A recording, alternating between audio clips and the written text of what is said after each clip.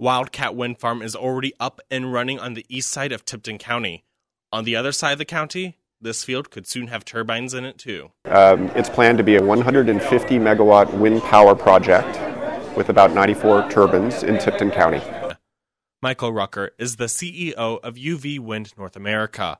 Rucker says the Prairie Breeze Wind Farm has been planned for Tipton County since 2009, but now there is strong opposition. It is dividing our county, and I think it will divide our county for years to come if they do come to our county.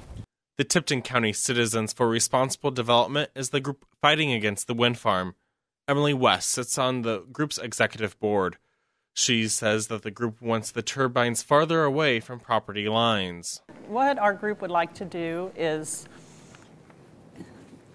basically make it a safe place to live by increasing the setbacks. One of the reasons against another wind farm going in Tipton County is the noise that those turbines make, but they're no louder than a blender. Richard Nash signed a contract with UV Wind in 2009 so that they could use his land. And help the county out in tax base, and also help the school systems out in some extra money through the tax base that they'd give directly to schools. That kind of looked like it was a win-win situation to everybody concerned. UV Wind says Tri-Central Community Schools would get more than $14 million over 25 years if the project moves forward.